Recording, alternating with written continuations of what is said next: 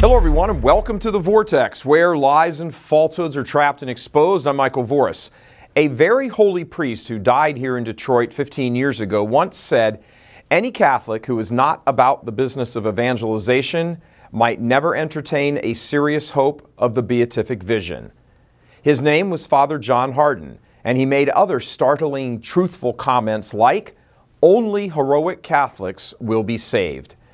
What was this servant of God seeing that so many others, especially those in the church, and moreover those in leadership roles in the church, are not seeing or refuse to see? Here is what he saw. Leaders in the church are not serious, eternal life and death serious about evangelization. That's what he saw. Too many in the church have slipped into a kind of corporate mindset of managing the current disaster, the decline of the faith, like CEOs would make plans for discontinuing a tired product line.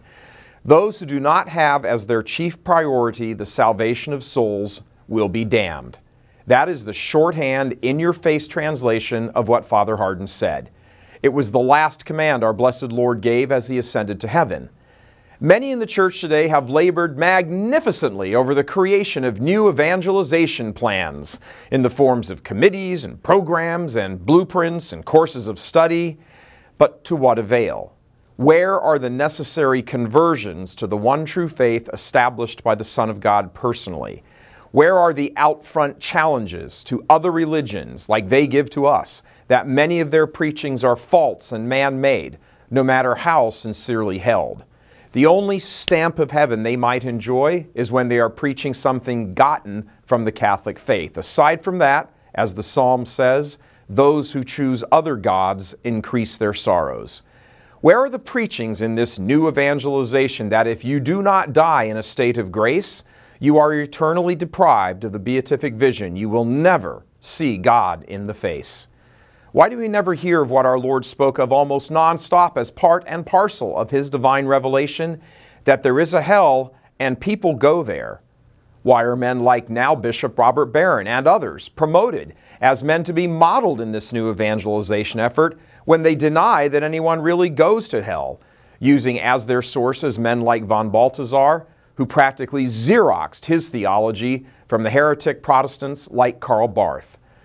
What this institutional level approach to preaching the gospel does is to place into people's minds the idea that the hard teachings can be sort of left unsaid while we concentrate on everything we have in common with other religions to the neglect of the differences.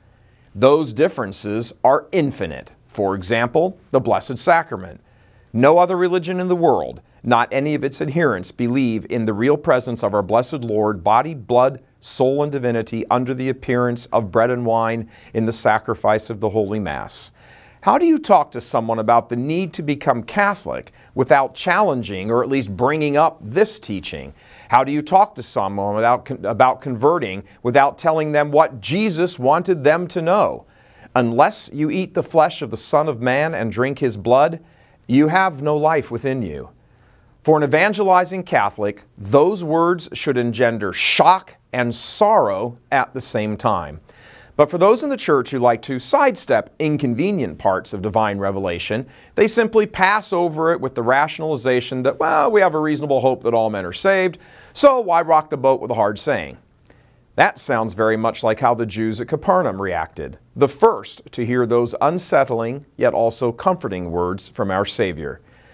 When the phrase convert or die is used, it generally has the connotation of a threat to the prospective convert. In reality, it is a promise of divine retribution for the Catholic who is not helping others come to the truth.